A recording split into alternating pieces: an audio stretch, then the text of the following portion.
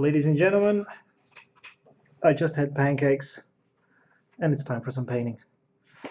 This is the first live demo that I'm doing here for the environment concept design class. I'll be streaming today for about an hour and a half, take you through the painting that I set up for you guys. We'll just have some fun with it. Okay, let's see, here we go. So, for those of you who don't know me, I'm Titus. I'm a concept artist in the video game industry, and I'm holding a concept design class which has live demos, and I'm going to show you one right now. So let's just flick to the painting. Here it is. You can still see my face right there, and let's get stuck in. Oh, hang on one second. And there we are, back again. So with me are my four super cool students, which you can't hear. So if they have any questions, I'll relay to you guys. Let's see if we can get like a cool image going right here. So I'll walk you through the stuff that I've done so far. As for my video from Level Up, this image was done based on photo plates from the internet, which are set to the free to use and reuse rights. So I took a whole bunch of different stuff, different images, so you're kind of flicking through it. And the objective of this one is to have a cool atmosphere. So let's see. Yeah, there we go. Nice gray background. So we're going to have a very moody atmosphere going. So I decided to go for some ruins. I originally wanted to demo this image for you guys. I had it all lined up, I had everything ready. But then I decided, you know what? I just kind of want to paint ruins. It's a little bit more my thing. So the order which I'm toggling these layers is not the order that I'm actually working with, because that would be kind of bizarre, where I super smoothly work from you know, background to foreground. So all these images were kind of just plonked in. Then I rearrange them, you know, as you see me doing all the other videos. I try to get like all the stuff in, and then try to find my my cool little atmosphere, my cool composition. Try some stuff out. So I will show you the composition. Try to set that one up right now. So for those who don't know who this is the or what this is. Nice. Well, I guess now we can start personifying this thing. This is a Fibonacci spiral. Not sure if it's a he or a she. There you have it. Let's see. And this is our main composition measurement tool. So I kind of reasonably quickly threw this image together, so there's still some exploration to do left on the composition. So we use this in a way that we just quickly get our composition grid in the golden ratio. So I'm just tracing some lines and I'm setting the grid up, and now I'm gonna see if I can measure all my stuff to sit quite nicely. Let's see if we can do that. Got all my separate elements going on here. So I'm trying to find a nice balance, some nice points. You don't have to always align like the major structures with it. Just find something that kind of works. So let's see. Oh, great. Got a ton of loose layers going on here, so let me just group that. See, that's already a bit easier. Maybe add that guy in there as well. Yeah, so maybe put this one on the line right there. That should read pretty well. So everything basically that around these points is stuff that is just kind of easy on the eye, makes it easier to read. So we're gonna go over that, and as we're doing that, we're just trying to get rid of some stuff. All right, and then we'll treat the other side the same. The thing is, if we start moving in things too close, the painting has no more room to breathe. So we're just gonna keep this nice on the side, and maybe take this back image and align that thusly. So I talked about this in the class beforehand. So we're actually looking for 3 focal points in every image. That's kind of the nice thing, how we can get through that. So if we were to look at this one, while I set up more grid. I think that, whoa, come on, there it is. Oh, roughly, just keeping it loose. One of my focal points is definitely the big building in the background. It's a nice, like bam, somewhere over there. The whole thing maybe, like not sure, the whole thing. This thing in the foreground that has a focal point in it. I'm not quite sure. It's you can't really say okay, this whole thing is the focal point. And you're like, okay, that's 1/3 of your image is a focal point. Doesn't really work out too well that way. So we're just gonna put a mark right there. So it's roughly right there. We want a focal point. And we could choose a third one right there in the background, but it might, give a very flat composition like that. Or we could push it more towards the foreground. Maybe we get some lighting in there, or we'll see. Same goes from there. Maybe it's a lighting thing. So we try to get the viewer, in this cool arc in there. So the shot itself doesn't have a lot of drama in it yet. It's fairly flat on. So there are some tricks that we can use to increase that. So let me group that again and not name it group. Shit, let's name these guides. Guides will be fine for them. And let's just group all of this shit together as well. Here we go. And we can have a play around with it. And I got locked layers. Wonderful. So actually, let me unlock those layers. There's only one. And kind of see if we can find something a little bit more dramatic. So we just looking at the grit that we got, looking at these intersecting lines because they're cool, trying to keep some room in the composition as well, trying to let everything breathe. We're looking for interesting ways where it clips. Maybe a very high horizon will feel very eerie where you can't really see the top of the tower. This feels a little bit more. Most of this is kind of, I wouldn't say winging it because you are using the guidelines. You are trying to find nice new things, but there's nothing wrong with setting up your guidelines and going like, okay, this is a cool composition, and then tweaking it around and saying, no, you know what? Actually, I think you can do better than this. I think you can find something a little bit more interesting, more engaging. So here we go.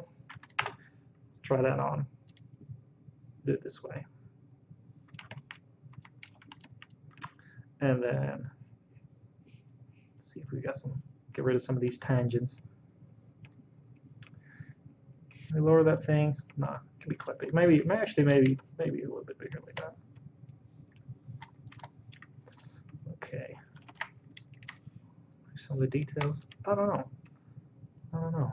It's a difficult one. See, it has a tangent up there. A tangent just means that these lines and shapes are matching each other in a non-favorable way. So see if we can kind of avoid that.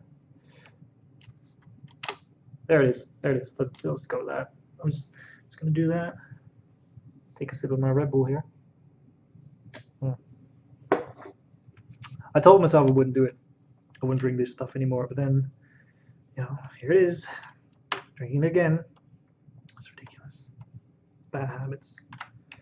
Bad habits. Whoa. Let's grab the right brush here. As you guys can see, I have a panel enabled. I have my panels in here, which is kind of cool. I'm sure there will be plenty of tutorials where it'll be explained in detail how to do these things. I know Jonas is setting up one right now, so I'm sure that'll be up in the next few weeks, so you guys can kind of check that out. Okay, so I'm kind of correcting my layers. Whoops, let's not do that. And let's see, kind of get my levels. Let's desaturate this a bit more. It doesn't really sit very well. And you see me like looking over to my right side like all the time because I'm checking out my Hangout because it keeps crashing. I don't know why it just keeps crashing. You see the window popping up and do the thing. Let's just work through it. Doesn't matter. We'll work through it. It's okay. Right. Let's see. Where were we? Right. We got our composition set up. It's all cool. It's all good. Let's get rid of some of these artifacts. Just paint those out real quick. There we go. That's okay. And pretty soon we can start kind of color correcting this whole piece. We're trying to go for this creepy, moody atmosphere. So see if we can get that going. I got a couple of color examples already laid out for the mood that I want. I'll show you in a sec. So it's two pieces I've done before, that I've done previously. One of them is this one. It's called Tomb. It's a nice, creepy, eerie feeling with the cyan colors in there, and the other one's a bit more darker, like darker greens. I'm going to try both of them out, and we're going to see kind of how they affect the painting. The trick is when you're using color matching is that it will take the whole image, so make sure that you just get a nice kind of sample that doesn't do everything, doesn't have all the colors in it. They don't want like these highlights or something could completely ruin it. Same for the oranges. So I'm just going to grab a sample here, which is the green sample. Cool. And now I'll grab one of this one as well. Get a nice range there, which is the cyan sample. Oh yeah. Start balancing some stuff. Let's see. Rasterize this layer right there. And then see what happens. See what happens. Right. This is my background image right there. Wow, not a lot. Oh shit, because I got my color balancing layers on. Brilliant. So, alright then. So we can kind of flick through. Gives a completely different vibe. These things you have to kind of plan ahead. You can test all your stuff. We can do a global test as well. Just do that real quick, so we can see what might be the overall feel. Usually, when you do the global test, because you got all the values in there, you have a little less control, and it becomes a lot more difficult to balance everything. See, because that's not really what we're going for. I think if you look at the broad strokes, the green has a lot more potential. It feels a little bit more toxic. So we're just going to go with the green. Just go with the green. That means that you can turn off all your color balancing and your adjustment layers. So these adjustment layers are all super cool if you just want to manually balance all the layers. But as soon as you start doing things by hand, or with the color match tool, I mean, you don't have to have the others, because that's just more like the by hand stuff. So let's just set everything up. We're not even gonna, but usually I copy all these things, but you know what, I am feeling brave that this is gonna work. Save my file just in case, and let's balance all this stuff out. So the colors will be completely wrong, or the brightness and all the other stuff, but we're getting there. And the reason why I'm doing this individually and not the whole image is just so I have a little bit more control. I can tweak my foreground and background, so I can kind of flick that on. That works. These work. So I kind of get some of my lighting back, and I can tweak that later on. See, it's too much color. Yeah, it'll be fine. And now everything in here. You can script all this stuff as well, but it might be a little bit too much work for just one image. Usually when you don't have too much stuff, it's pretty doable. So pretty doable. Check the same thing. There it is.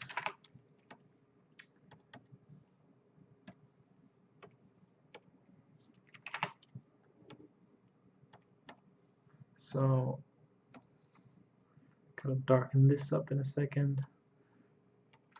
Do the backdrop. Ooh.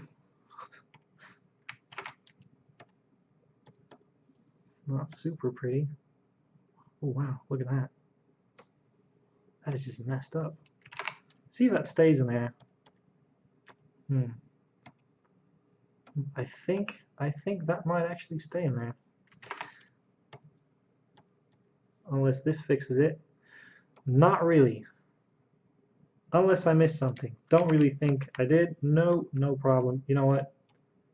You know, let's just paint it out. Let's just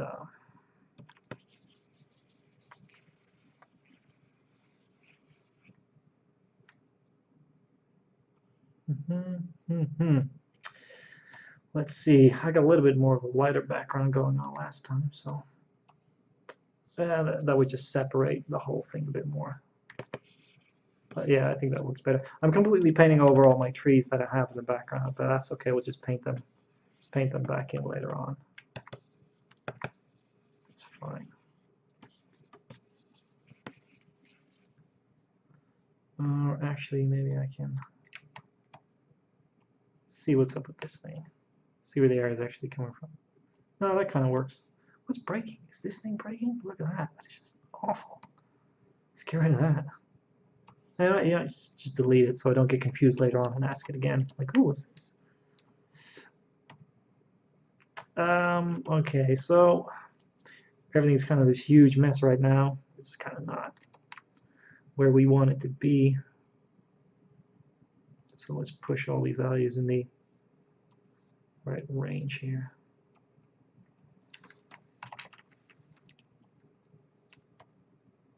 Oh, that was a quick one. Now let's correct this on the whole group while we're at it.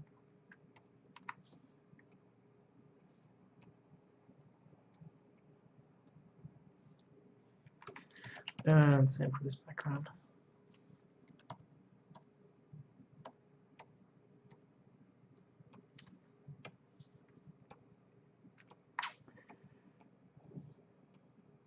There it is.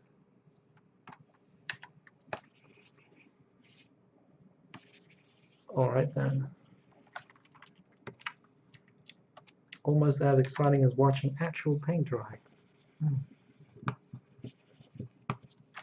Oh, there we go. So we got our base. We kind of got our base set up now, which is okay. It's all okay. It might have been better before I bounced everything and then just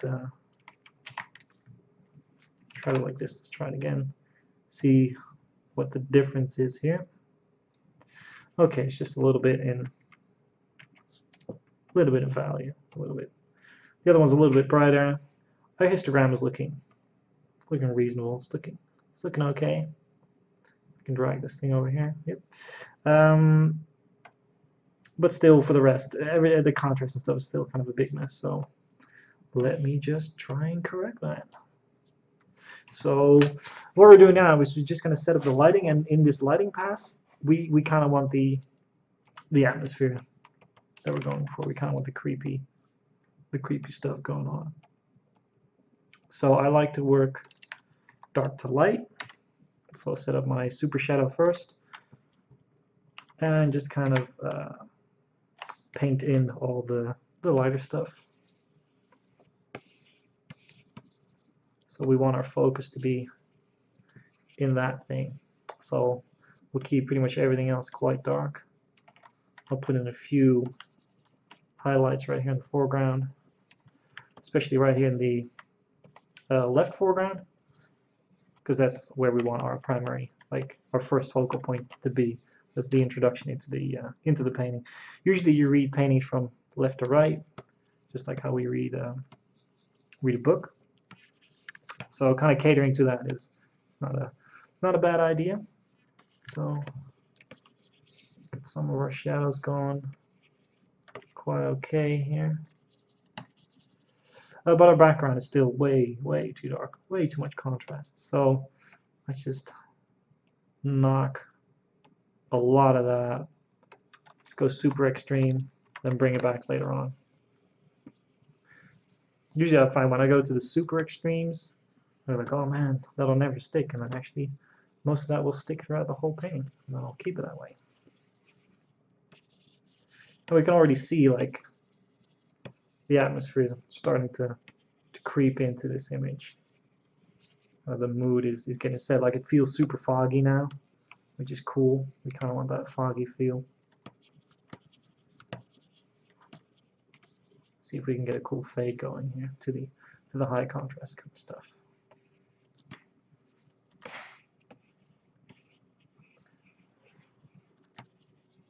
So, okay, that's pretty good. Oh, let's get some super brights in there.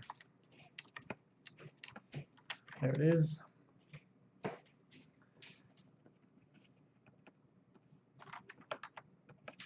All right, we can get this foreground going.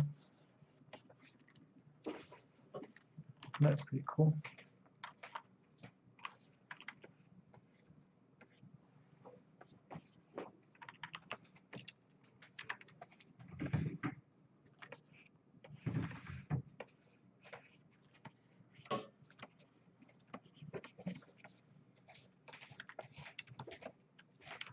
Let's see, so the contrast back there is still a bit too high. So we're looking a lot at our little histogram. Or histogram. What am I saying? I don't even know. Navigator. Because we're checking out the thumbnail all the time to make sure that the image still reads well and that the main idea is conveyed there pretty well. So I think I might want to introduce some light there later on. So brighten that up a bit. And then we're going back to dark. Like I don't say okay, one light, one super light, one dark. I usually just keep adding stuff in until I'm happy. I might get layers where it's just a tiny bit going on, like this minuscule correction, but that's okay. I'm used with the mess. Like, usually when you do stuff for clients, you want to make sure that eventually you polish up your PSD, maybe group everything, maybe put everything in a smart layer or something that they don't get too confused. But overall, it's okay. Let's see.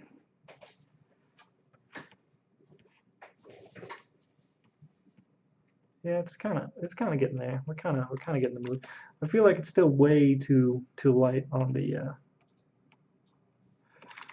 top. I want the focus to be down a whole lot more. So let's see if we can add some very hefty like shadow cast or dark light right there at the top that knocks stuff out. It doesn't have to be super realistic.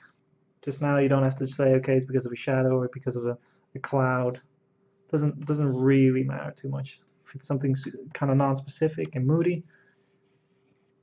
just sell it the way you want to. Okay, see now this is pretty cool. We're trying to use the whole spectrum. So right now it's a very nice point. We're not using the whole spectrum at all. So see if I can kind of push that back. See if we can use some brighter colors. Now I don't want to go for full white. This piece can be super moody. So definitely let's knock some of it back out again. Keep checking it, keep balancing that. So you kind of have to see through the artifacts of the photo right now. I mean, there's tons of little mistakes and weird things going on, but that's okay. I'm not really paying too much attention to that right now. We're just looking at the mood. So flipping your layer on and off, it's very useful. See, so this is the base information that we get, that we kind of correct it, and then we put our lighting on top of it, and the whole scene changes, which is cool. Let's see, image.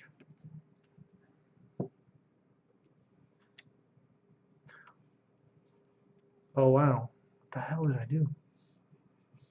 It's not my color out. Well, there it is. I wish you could dock this menu. Oh man, like the menu right there, if you could just dock it, that'd be so good.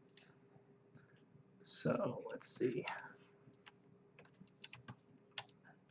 I'm thinking this little building right there could be knocked back even further. So let's just tweak the levels on that. A little bit less contrast even. That's cool. So let's see. So we got something that's pretty workable right now. Colors aren't optimal, but that's okay. Let's see. This is quite a rich palette that we had in this image right here, because there was oranges and there's some orange bounce light, and they just made the image a lot easier to read. So if we introduce that quite early on, it just gives us another little bit of playroom. I think actually this foreground can be a bit darker. It's all a bit too much level balance. I should just turn the levels off. I like that. Don't want to have it feel like it's a super spotlight on us, but a little bit of light in there can't really hurt. And then we're going to knock back this tower into almost silhouette, because that's a lot more ominous. Cool. There we go.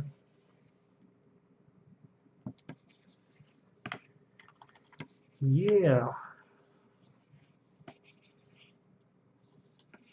Right then. Did that work? Yeah, that kind of worked. That kind of worked.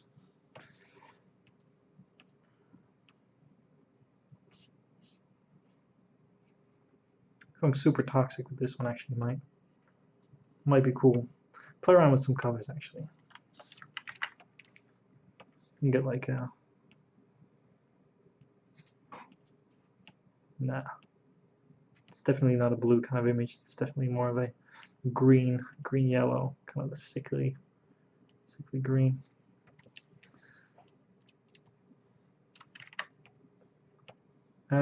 Let's knock a whole bunch of the color out. Having control of where you put the color is another really great way of controlling where the viewer's eye is going to go. So right now it's pretty extreme, the difference between saturation and desaturation, so I'm going to knock that back just a little bit, that it's not as extreme. We definitely want a difference in there, and actually we can knock the saturation out right here in the distance.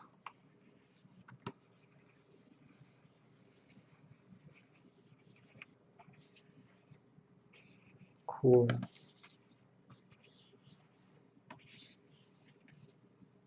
So, put the guide on again. See, we're not perfect here on alignment. See, we got some cool overlaps going on. The tower matches right there with that line, which is pretty cool. We could add something on the bigger intersection, but overall we're kind of getting there. Let's see if I make this one a little bit smaller.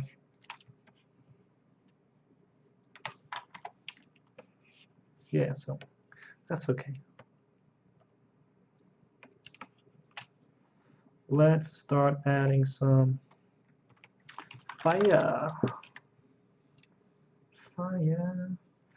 Oh god, I just reloaded my brush pack that I made today at work. So if you see me struggling for brushes that are not in my super panel, that's why. All right, here we go. Pick a nice color. And I know that you, the viewer out there, can't see this or can't hear it, and they can't see me, and you can, but they are dead quiet. They're so quiet. So great. Usually it's like, oh, talking and shit, but I'm so quiet because I'm streaming. I'm recording, so. And I got the webcam in a super favorable position because it's on top of my Cintiq, so you get to see like my giant forehead while like bend over to look at my painting. I really should get it down here, but I'm still in my temporary home, and I don't really have a desk. I'm on this like dinner table, and it's barely wide enough for me to put my stuff on. That's okay. It's all cool. Plowing through, man. It's okay. So I want to avoid going into the super saturation. So kind of what these flames will actually help me do is, because I know from other paintings how saturated I want my flames to be compared to the background. And if it all gels a little bit too well, then I know that, oh shit, my saturation is probably going through the roof. So right here, this painting that I have now is has a pretty nice balance between desaturated and super saturation. Like the background is fairly saturated, but then pulling it more towards the foreground, it dims down, so the fire is actually pops a little bit more. And if I keep everything kind of the same intensity, the fire will just have no pop, and that'll be weird. So we got the color bleed right here. Put that on linear dodge as well.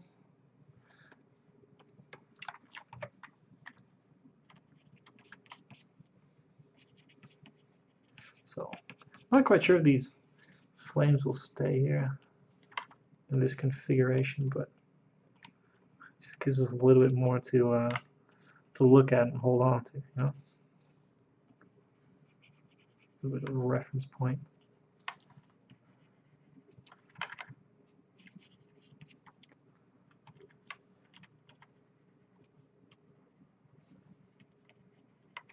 I have no idea how entertaining or educational this video will be when you watch it on like regular speed. I only watch these things are like sped up 20 times. Like, oh look, here's a sketch. Oh, there's the colors. Oh, there's the values. Oh, look, he's done. That's amazing. Next painting, and he's like, hour and a half later, is he still painting flames? Yes. Yes, I am. It takes a while. I don't even actually. You know what? Yeah, I was setting this up just now. And maybe the cool idea would be to have this like still a functioning window. I'll just zoom in so I have to lean forward less because otherwise it might get awkward. I get like real close to the camera, man. God damn.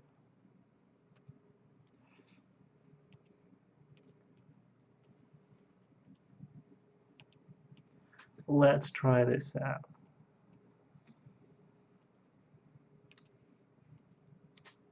Completely new.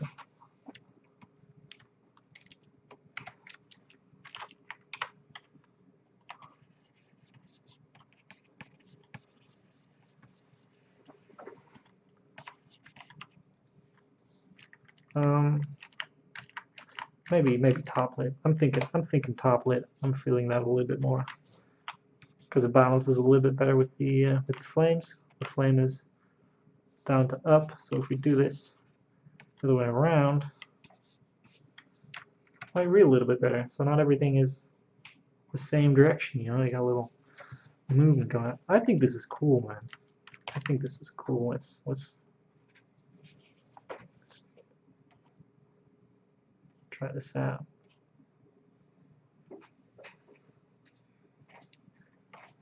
You know what we're gonna do it like I've done it this 100 times.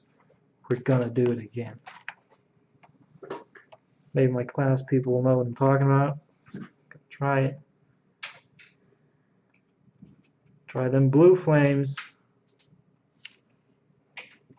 Bit too dark. I actually think, as cheesy as it is, I don't know if you guys saw the threads. Like I think it was on Kotaku and stuff where people complaining like, "Oh, what's your gripe with the game industry?" And I was like, that green and orange combination. Everyone was talking about it like, "Oh, that's so shit." So I'm gonna go with green and orange because I work in the game industry and it's apparently what I do. So there you go. So that didn't do anything. I balanced it exactly back to the point where it originally was. I'm like, yeah, I'm happy with this. I'm happy with exactly how I had it before. Let's start masking this stuff up a little bit. What brush to use? Maybe we can give like this feel of... Actually, this would be a good time to have stained glass reference. We kind of slap that on, but I don't have it and I don't want to look for it, so just imagine stained glass. So check them values. It's okay. It's all okay. Maybe add a little bit of color bleed from the windows. Not too much though. Like a dabble. dabble behind the ears. There it is. Ooh. Ooh. It's maybe not the perfect brush for this.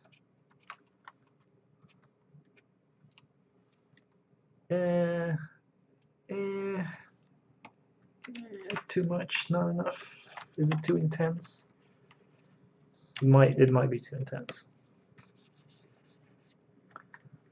Yeah, okay, so I can't really, you know what, let's just get rid of that shit.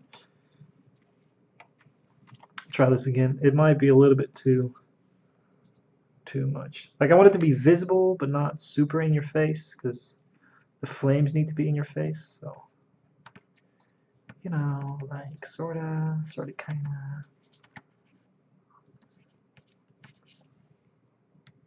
What was I doing? Doesn't matter, it's fine.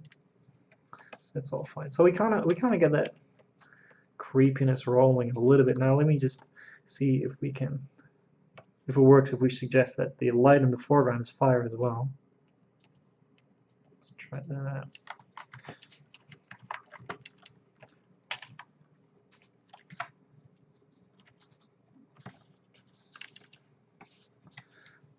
So often I'll try this super crude stuff really quick and go like, ooh.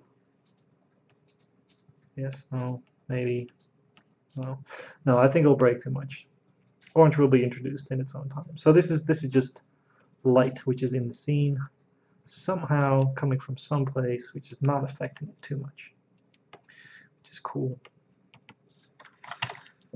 So it's time to do some actual painting in this thing, because there's a lot of stuff which is just not good or quite annoying. And we talk about this in the class, trying to define what makes for interesting designs. You know, the certain feel of disconnect that you have with it that makes these weird shapes that you don't really know before, that give you the new feel, but still recognizable in a way. And usually you can get that from how you arrange certain structures together, or the setting and how you use them, and then you add a little bit of design to it. You start thinking of pillars, as you go, make some stuff up, add some stuff in. That usually does the trick to get your mind rolling, to get your mind thinking about these things, and then you can go into the finer details of the design. I'm actually thinking that I need to break up the shape. So a tree and birds, these are best friends of concept artists. And smoke. Tree, birds, and smoke. Yes, and flames. I heard flames. Yes, definitely flames. Flames help a lot. So, kind of looking for shape. So as I'm thinking like, oh, I'm going to put a tree in here, it's a perfect opportunity for me to hit some of my marks. So let's do this.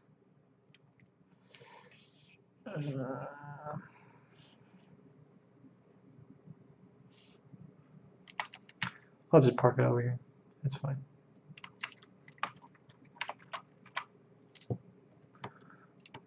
Golden rule, yo. So definitely have my tree go through here, and then have it do kind of like whatever. I come back in here, hit it through the second one, then it clips,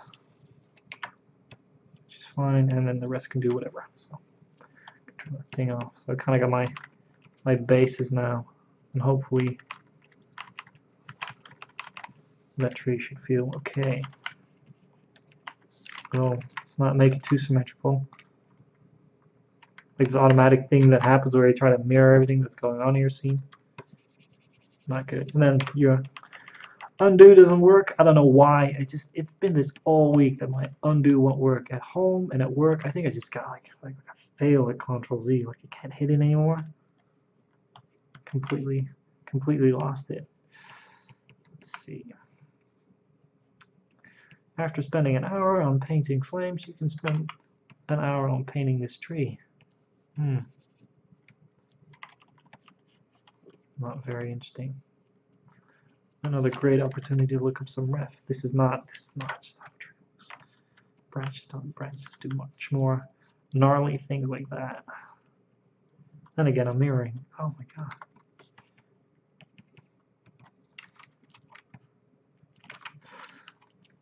So we can use this branch to kind of break the windows, break the pattern, and again point towards where we want them to look. You know, like, hey, look over here. There's stuff going on there. So hopefully we create this cool flow.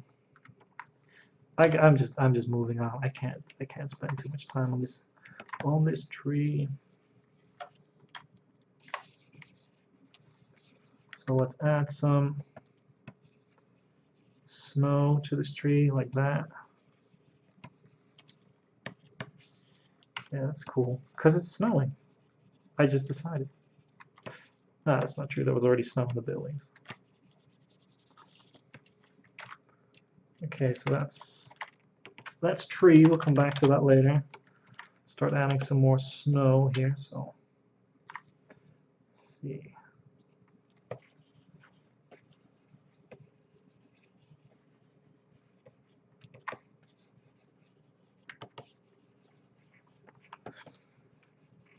Now I don't want to get rid of too much of my details, but I know I'm going to erase a whole lot of this stuff out, and I'm not too worried about too light and too dark because I'm going to probably add another layer on top of this where I balance that more properly. So there it is. I kind of got like the base thing in, and then I'm erasing away, giving a little bit more of that snowy feeling. I'm going to do that a couple times. Also with that brush, favorite snow brush.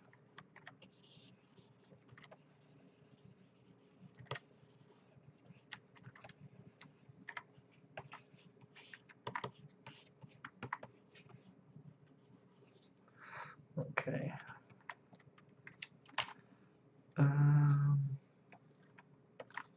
Let's correct this a little bit more again.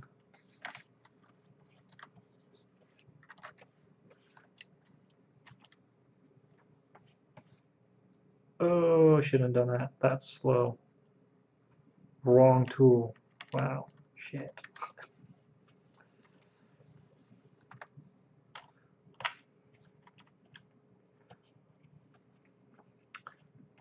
So I just got the question if I ever use the smudge tool.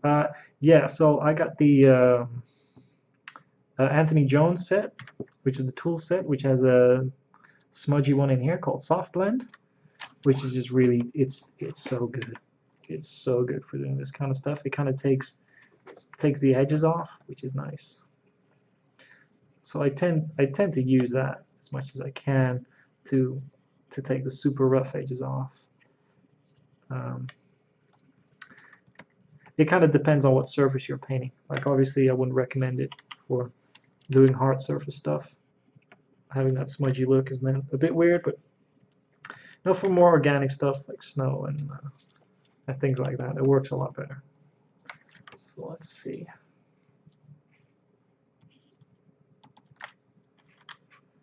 Not too happy with this actually. just erase everything you just did. Doesn't even matter. It's a lot of erasing and painting back in, and then oh, you know what? No erasing. No, I don't.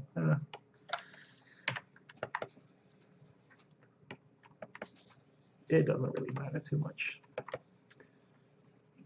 So this painting is progressing okay. There's still a lot of things that we need to fix. That was not good. Needs to be knocked back a whole lot more. And actually, I still think that the overall contrast separation is not high enough.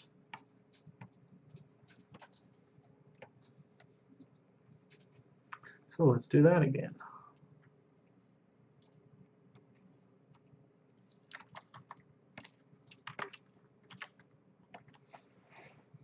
Take a sip here.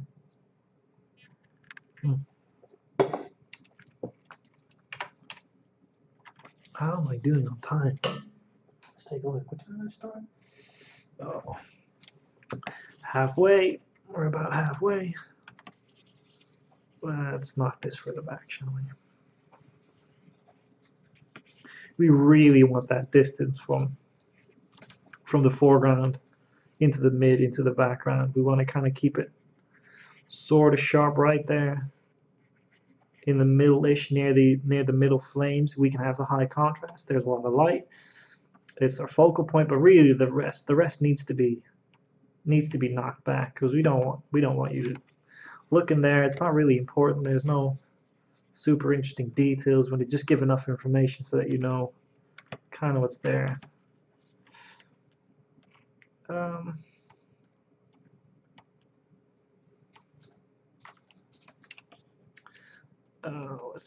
Let's see. Wow. No.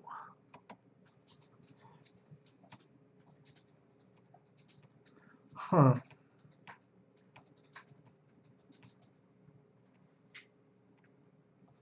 Now that is tricky, because I do want it to be fairly dark, but I don't want it to get lost.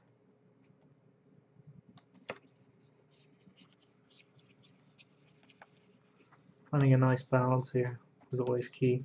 It's important that you just take your time to get these things just right, just where you want it to be. Actually, fuck that tree. That's just not working out.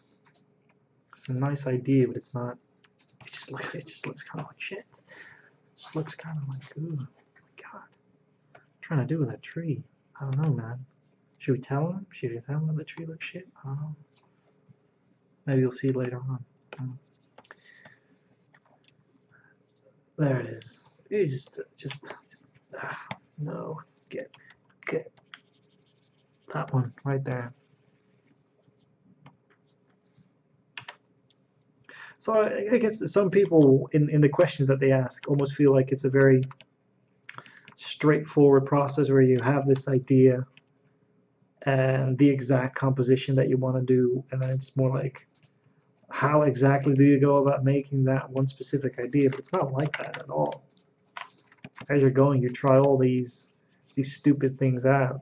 There's a lot of trial and testing involved in trying to make things work and failing constantly, deleting layers, getting frustrated, taking breaks, closing the painting, opening it again, saving it, walking away, thinking like, no, you know what, I'm not finishing this anymore, and then coming back to it the next day. It's almost the same. It's almost the same when you're doing production work in a studio. Only in a studio you have a lot more direction, and you have other people giving you feedback, and you know you're meeting deadlines. So kind of the painting dynamic is a little different, but you still kind of get some of that in there, and I think that's cool. I think that kind of gives the flair of some of these concept paintings that you see. Yeah, like an arch up there. I think that could be cool. The structure's not intact. Maybe there was something more attached to this tower. Maybe there was this big dome or big roof structure up there, you know, that connected to it, and it collapsed. That could be another actual visual guide to keep us in the painting if you have one of those beams kind of still kind of in there. Actually, it's cool. So see, we're looking at what the building could have been and reconstructing it almost. And you're like, okay, does this now give us new and interesting opportunities? Same for the foreground. I mean, we're already doing it. We're trying to draw focus into the tower, and then through the tower leading you back down again. So to kind of give a short, quick description, is that man, I did not set that hotkey yet. Wonderful. So okay, so this is kind of roughly where we want our viewer to hover around. Is that point right there? And this tower is a major player in that. So we're trying to get people to look when they look at the tower, that they look down, like at a downward kind of thing. That's one of the things that we get to keep the viewer in. So this curve right there will help with that, because we have something going up from a point of interest into a curve down, and we reinforce that somehow, maybe with some lighting, or maybe with a highlight up there, or maybe the light from the fire is a little bit stronger. They get drawn back in there, which is good. So that's one of the things that we keep the viewer in there. The tree that was there was kind of cool because I had branches pointing in that direction. It's a little bit crude. We have 3 steps right there, which we can use all the same. We can use to kind of like bounce the player in there if you have something interesting going on. We never want to block the viewer. We never want to block it. So kind of got this interesting window and our boundaries there. This is a boundary, so there's nothing interesting really going on that way. Kind of just fades off, like doesn't even matter what's up there. We do the same here. There's a little bit of fade up there. Doesn't really matter. We got the matching diagonals. I'm gonna use another color. I love doing this shit, actually. I love it. I can just come out and say it. There it is. Love drawing these lines. And that's another one. So everything is kind of happening right in between there. And this to keep us in the painting. We need this right hand side to balance everything out, because we go into the painting right here, and if we go straight up in here, then okay, we might as well do the portrait canvas, which is like that. This would work actually all the same. See if I can demonstrate that as well real quick by doing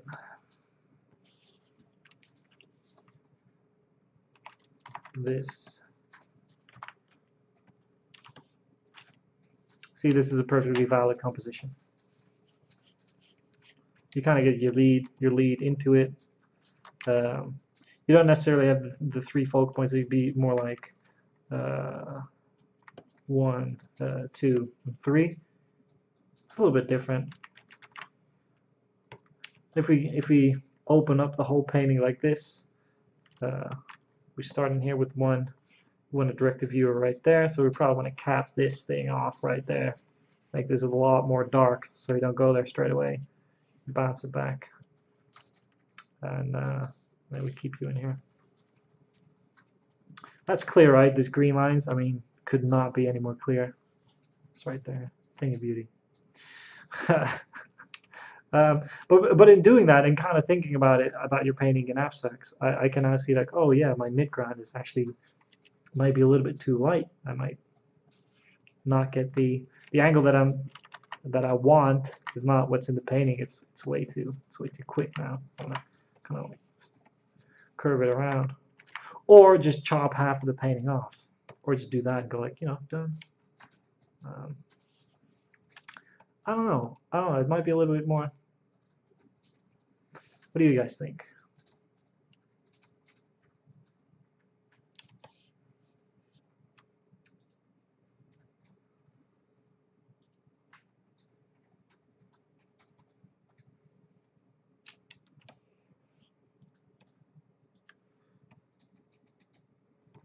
So students are saying portrait. Could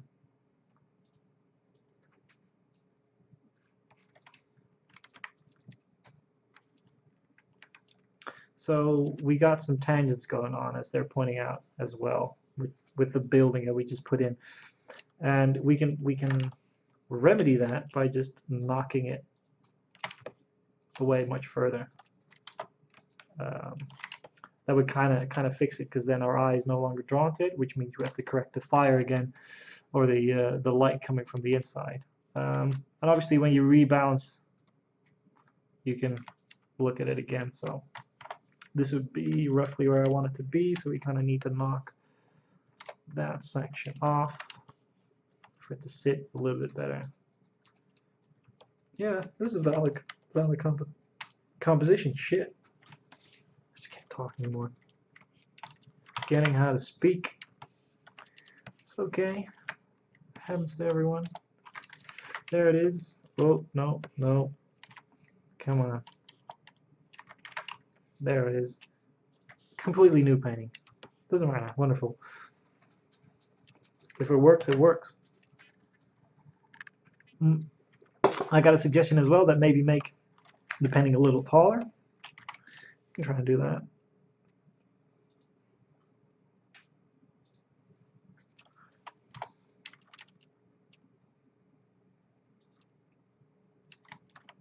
Yeah, there it is. And let's make the guides taller as well. Let's make everything taller.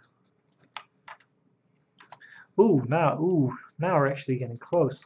In fact, if you make it a little bit taller still, like that,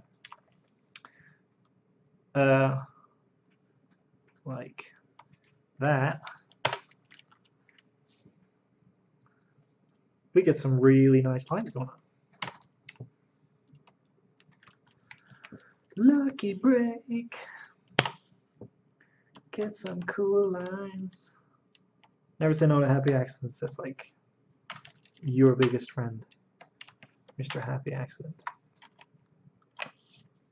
And the idea that we had is still the same, still valid, still going. Can actually do it in the paint.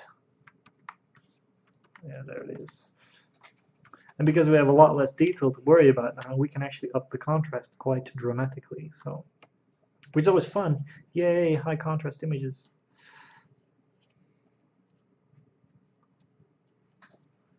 Super mood. I'm trying to move away from super high contrast images, but it's really difficult because they just work so well.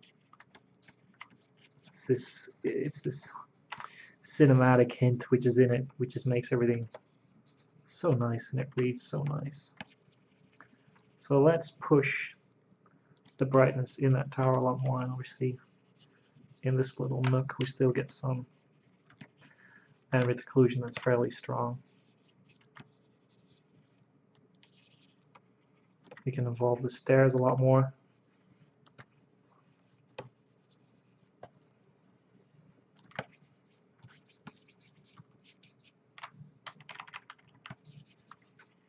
Let's see.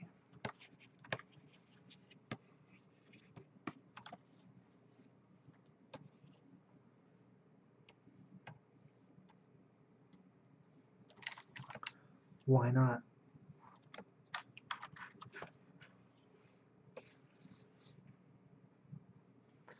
Yeah, that's not working out too well.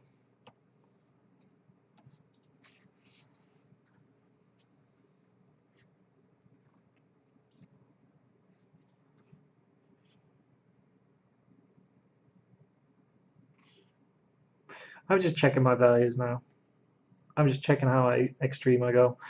Technically, it should work like with every color. It doesn't always actually work with every color, but it'd be nice. As long as it doesn't look incredibly stupid, I think you're doing okay. So we're doing okay. There's still some bits in here which just don't make sense, so you can't correct it with anything else but just painting it in. So that's what we're doing. Start painting some stuff in. Like this debris which was over here is kind of cool, but didn't really give me the rhythm that I want it to have. So didn't have any snow on it, didn't have anything on it. So just start adding that in there. And this is where the really fun part kind of starts, is where you take complete control over the image and you just almost noodle away. And this is another good moment where you start thinking about cool designs, cool things that you can add on top. Even though the structure is no longer necessary with the little arch, well, I guess it's kind of necessary.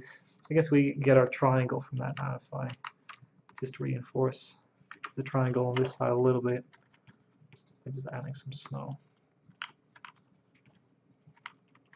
So we're constantly thinking about all these things together. We're thinking about composition, we're thinking about light, we're thinking about cool design. So we're never seeing these as as separate things.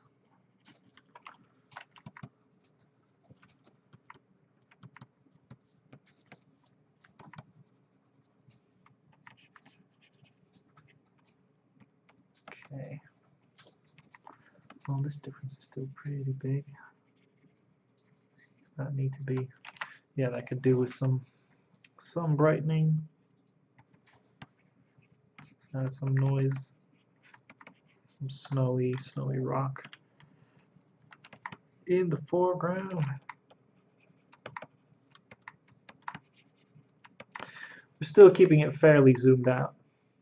It's not too, like the details aren't too important just yet because the painting itself isn't working 100%. Like we're getting there, but it's not entirely there yet. We're still missing some cool values in places. And keep checking the thumbnail. Always check the thumbnail.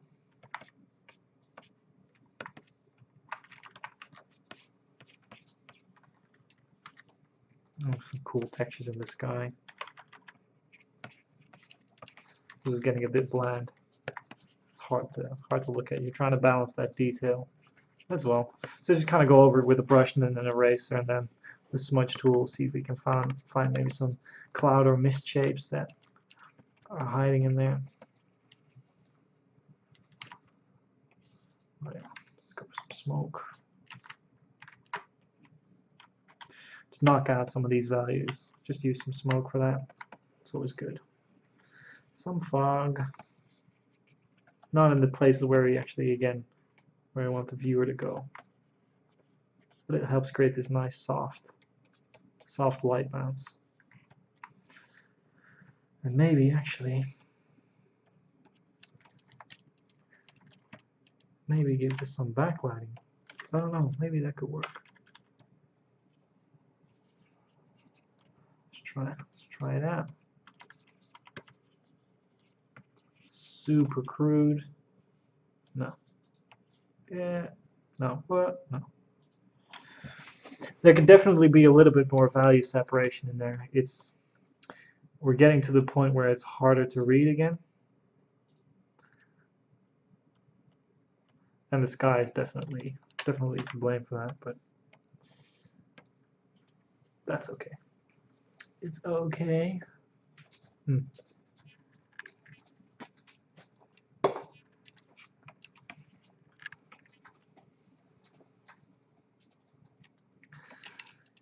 Well.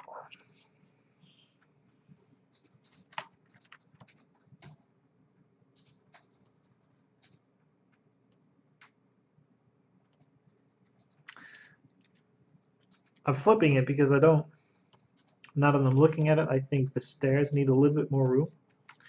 The problem is if I give the stairs a little bit more room, we'll see the edge of the building again, which is not really where I want to be at. So instead of doing that, we might just move the stairs around. So let's cut out the stairs. Sort of kind of rough.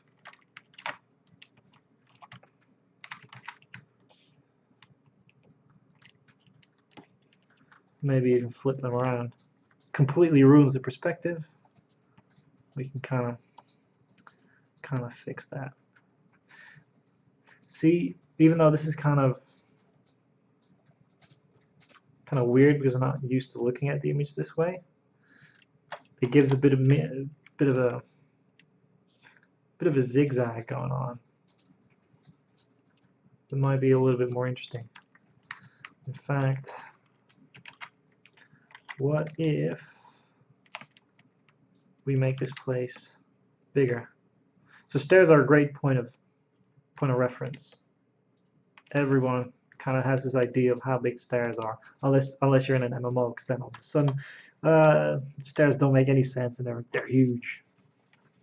I think that's mandatory in every MMO. Have giant stairs.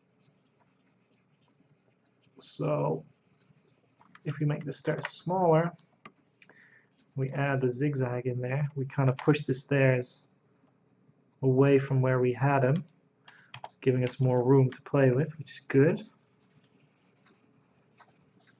And at the same time reinforcing the scale a little bit. It's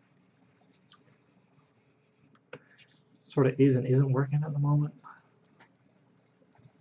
Like I'm kind of getting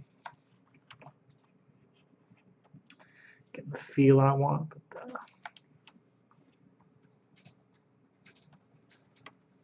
the building itself doesn't really read too well. I think it's just because it feels like it's falling over.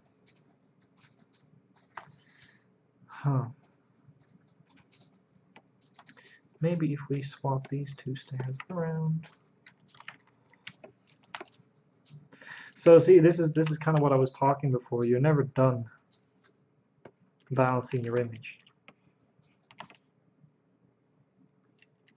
Chances are that your image can always be stronger and more interesting. You just gotta give it a little bit more time to figure out what exactly it is that's not working, that's kind of bothering you. Maybe make it twice the size. Though I have to say this particular piece is giving me a lot more resistance than other pieces have. But you know, it happens. Yeah, I think it's helping. Maybe make it super wide. Oh, that's another thing which is helping.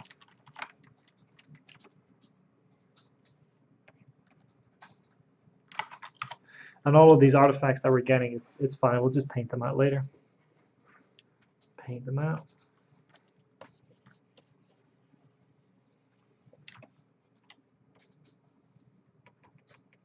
See how we're doing on the thumbnail. Well, it's going okay. It's sort of going okay.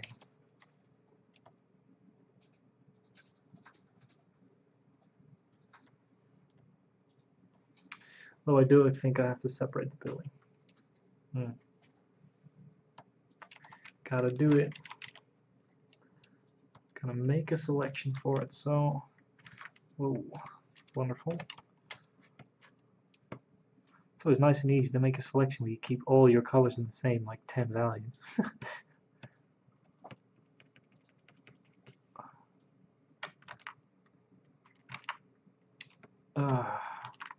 Wonderful. I can't even tell what's going on anymore in this selection. You know what? I'll just do it by hand. Ugh, this is not super enjoyable.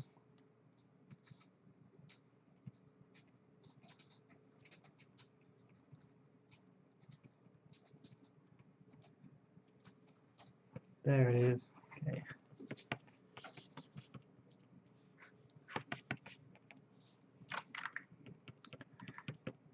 Keeping it kind of rough, so we'll probably get tons of weird shit going on with this selection, but that's okay. Let's do new sky.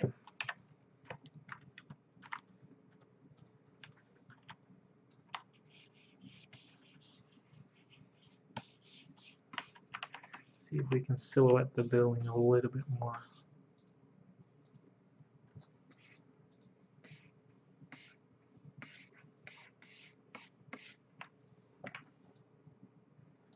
Yeah, actually, I guess that's working pretty well. And meanwhile, the Hangout crashed again. Google, if you're watching, fix this. These issues are getting kind of annoying. It's okay, guys. I just asked Google to fix this. I'm sure they're like on it now. Won't be a problem in the future anymore. Let's see. So the sky changes that we're putting in place now are actually kind of working. They're giving the building a nice kind of cutout feel, which is good. The whole thing becomes easier to read. I think our values were just way too close. It just happens like, oh yeah, nice, dark and ominous, but there are different ways. You can have dark and ominous while all your shapes read really well. I think knocking things into the background too much or making them too dark is not actually always the right way of solving it. So let's see. We can make it a little bit dark on the side. Maybe we got some hint of trees in there anyway. It's more like a vignette.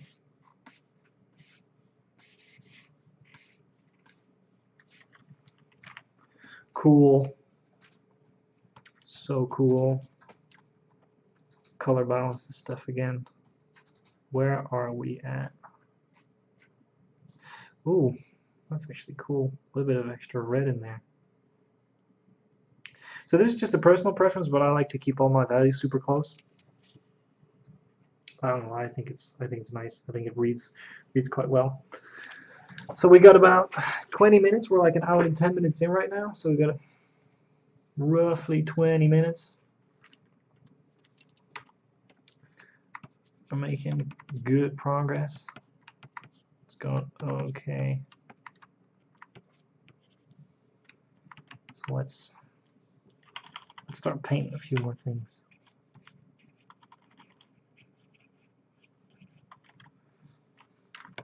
Start fixing some things. Maybe some bigger boulders in there.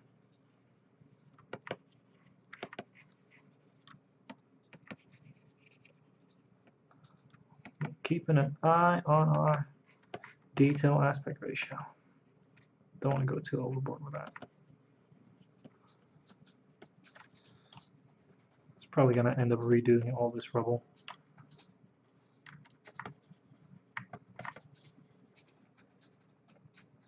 It was an amazing rule.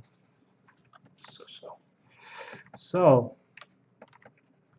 I don't know if you guys have any questions so far.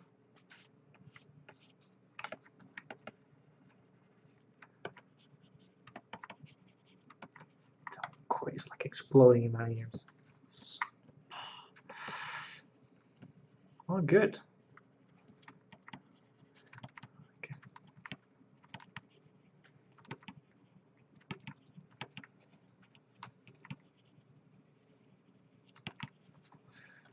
So, to check your values, well, you can see.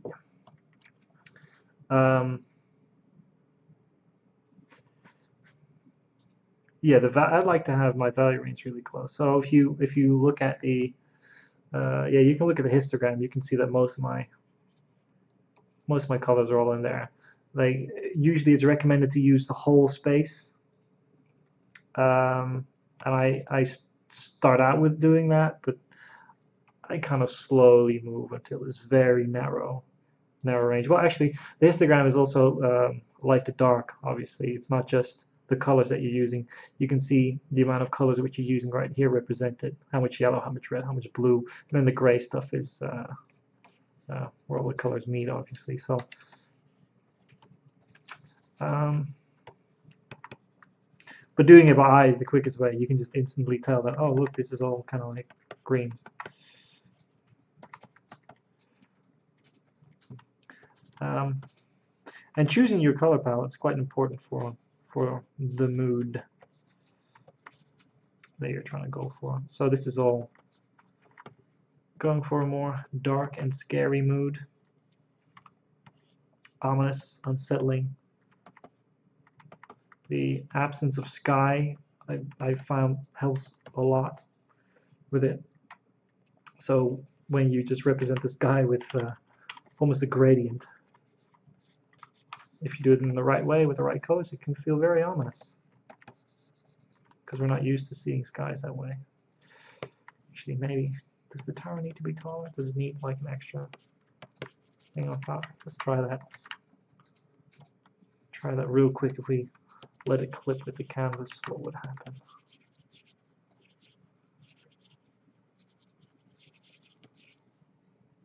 No, it doesn't benefit at all. At all. How the hell?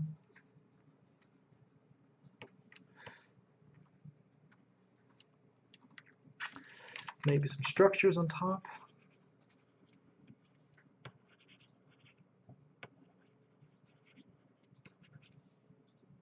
That. No, that's not really it either.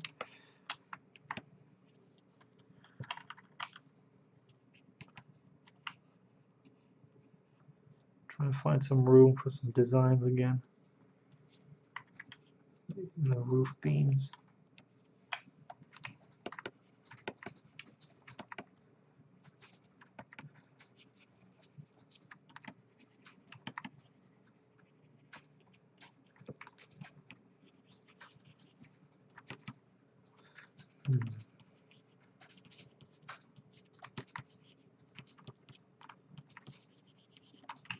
I just noticed that one side of the building is much wider than the other.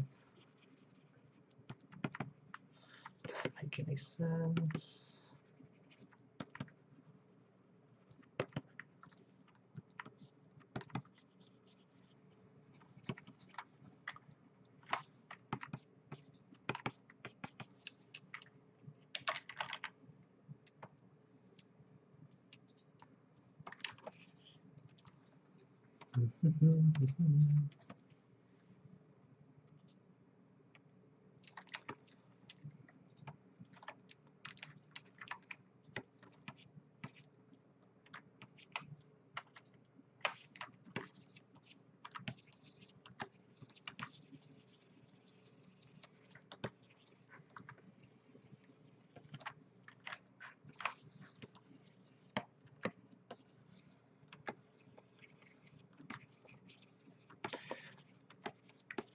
So I just did the motion blur, so I can blend some of these colors in the areas which you're not really drawn to a little bit quicker.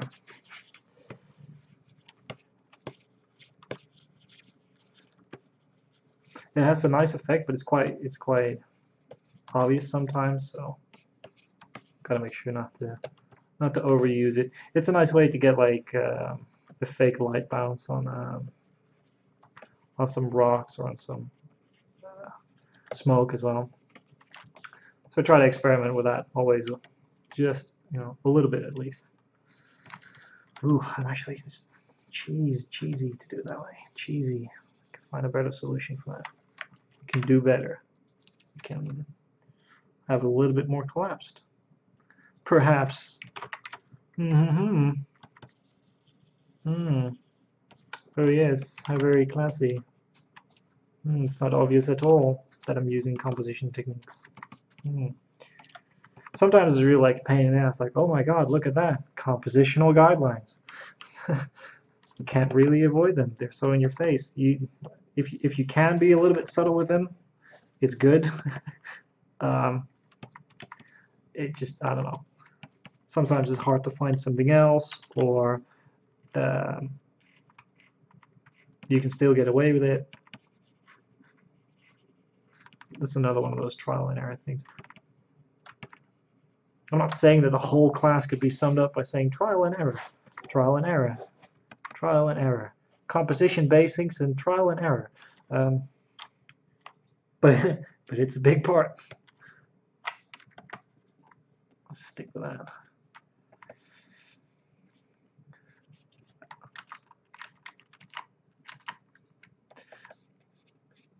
Yeah, the visual library. I mean, we talk about it in the classes. If you want to know more about visual library, get on my class. But yeah, like the visual library, your whole finding ref stage is just a huge part of that. Let's see if we can get some more stuff going on in there. Still looking for some more interesting shapes. I don't know. It's going okay. Actually, why not try? Whoa, wrong value right there. There it is. Maybe there's something going on. Another building in the background. Right there. Is that a thing? Could this be a thing? I don't know, maybe.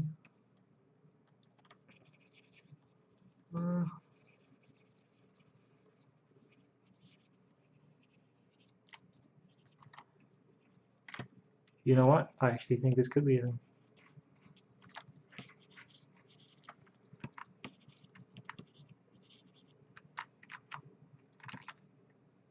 What the hell am I?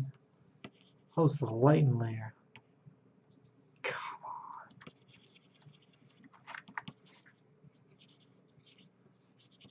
Maybe you got some super crazy shapes here in the silhouette here in the background.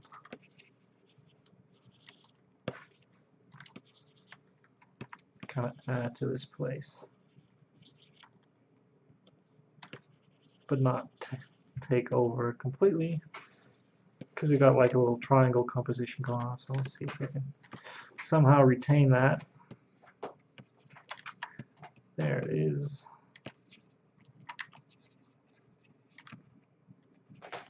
Try some stuff out. I had a good shape, but now I don't know. I don't know what I'm doing now. Why am I ruining it? Oh God. Just keep it cool, man. Just keep going. Oh my God, I don't know. What am I? What is even happening? Random undefined shape right there.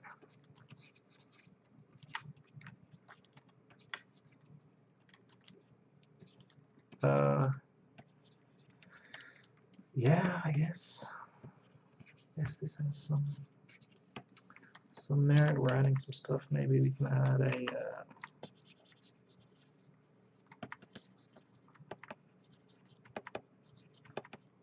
pillar in the foreground.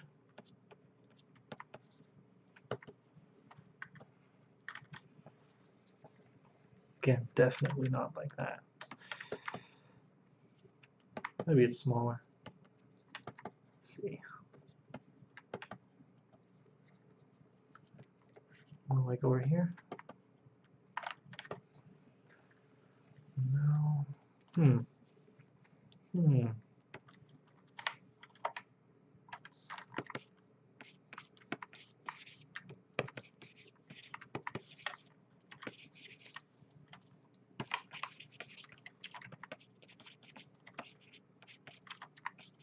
Let's integrate this building a little bit more. I was thinking of putting a beacon on top, but I like instantly thought, you know what? That's probably gonna be a bad idea. So come on. Let's see. Well,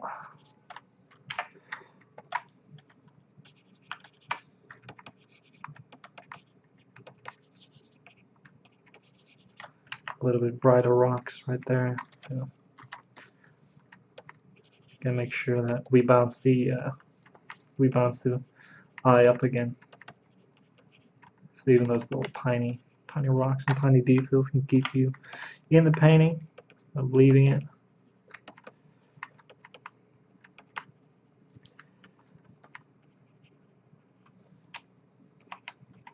And this is stuff you can do with the brightness and contrast layer as well, where you're just checking your image in black and white. But just paint them in for now.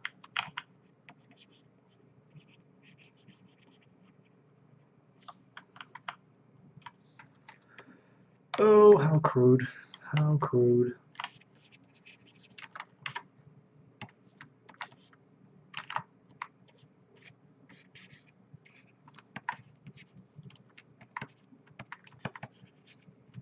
So this would kind of be the point where I usually say, okay, let's start rendering it out. It reads okay in the thumbnail. We got some cool places for some nice design. We have some nice designs already going on in there. The mood is pretty much where I want it to be. And it'll only be reinforced if you get rid of all the mistakes that are in there that make the image a little bit harder to read. Like some of these verticals and some of the noise on the rocks. And these windows can have some detail. You know what? Actually, maybe we could. One more thing, guys. One more thing that I want to try before I call it done for today. What happens? Now, this could be my biggest fail of the evening yet. You never know. What happens if we kind of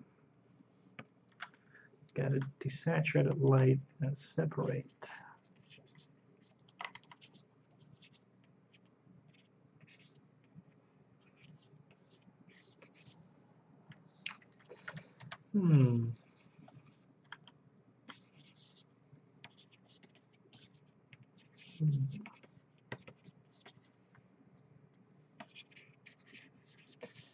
I'm not sure. I'm not hating it, but I'm not sure if it's the best thing in the world either.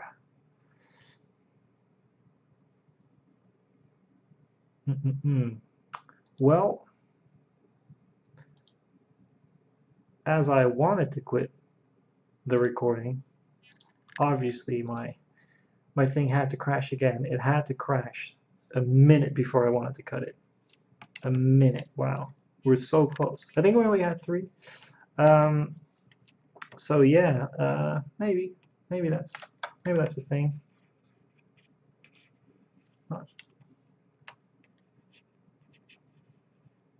Not sure if we can. Need to play around with that. I think the painting could definitely do a little bit more life. Maybe we do it like in there somehow. Get the towers up a little bit more. I don't know. Could be. Anyway, I'm gonna quit the recording right now.